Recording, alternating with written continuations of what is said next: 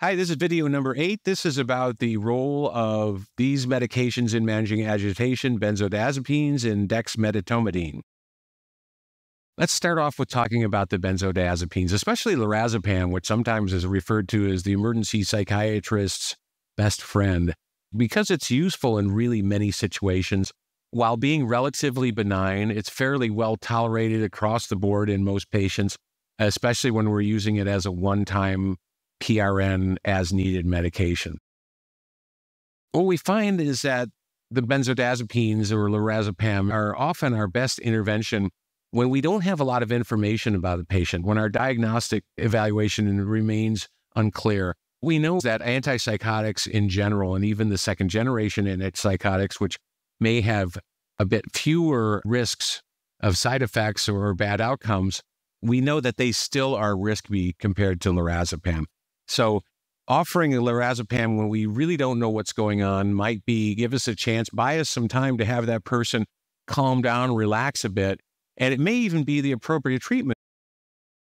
And if somebody is in alcohol withdrawal or benzodiazepine withdrawal, for example, it's going to be the right medication to help them calm down. But it's also going to make sure we're giving somebody an opportunity to give us a better time to make a decision about what the diagnosis is and what the longer-term treatment intervention is going to be without the risks that we see in antipsychotics.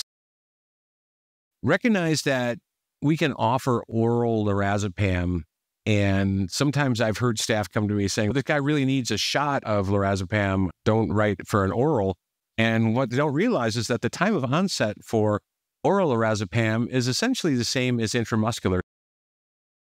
We do know that other antipsychotic meds, for example, work faster given as an intramuscular than PO, but it's not the case with the lorazepam. So there's no advantage to giving somebody the shot. It doesn't work any faster. And even if staff are thinking that that's the case, you can just reassure them that the time of onset of oral lorazepam and intramuscular is just about the same.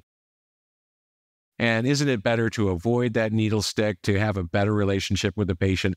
If they're willing to take oral medications, that should always be the way you go with this med. Nursing staff do have concerns at times that maybe a patient is drug seeking or they're manipulating because they specifically want to get a benzodiazepine. That is something that you need to evaluate and rule out, and certainly just don't give the medication out like candy.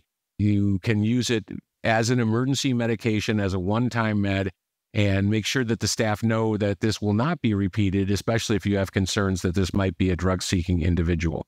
At the same time, if you're only using this as a one-time medication, you're not going to be creating somebody with dependency.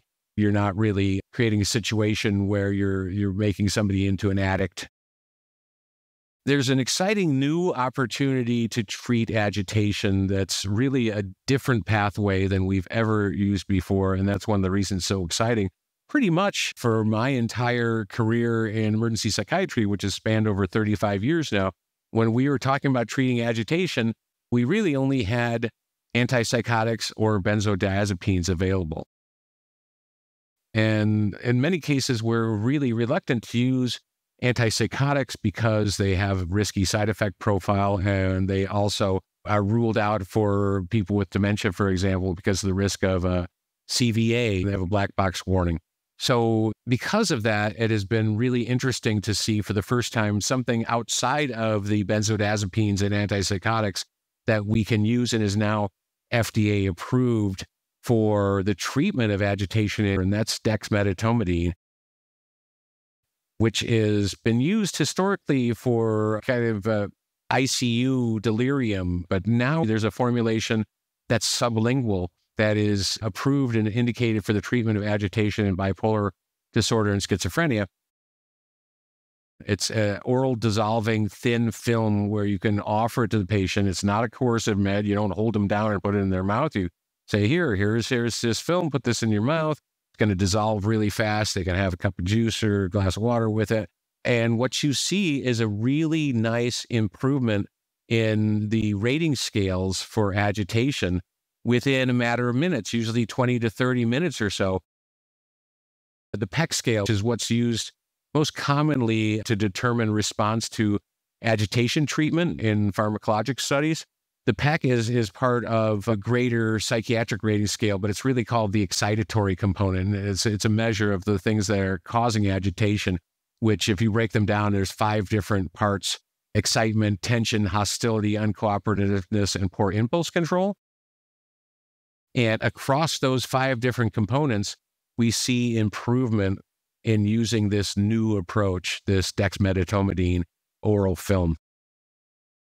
And what's nice, it has very low risks of side effects. The most common one is somnolence, which some people might even think is a good thing rather than a side effect. Occasionally, but in really small, less than 5%, you're seeing dizziness or orthostatic hypotension. So our key points from this discussion about benzodiazepines and new opportunities for treatment of agitation is that, number one, benzodiazepines are useful in many different aspects of agitation, especially when we don't know all that much about the patient or the causes of the agitation.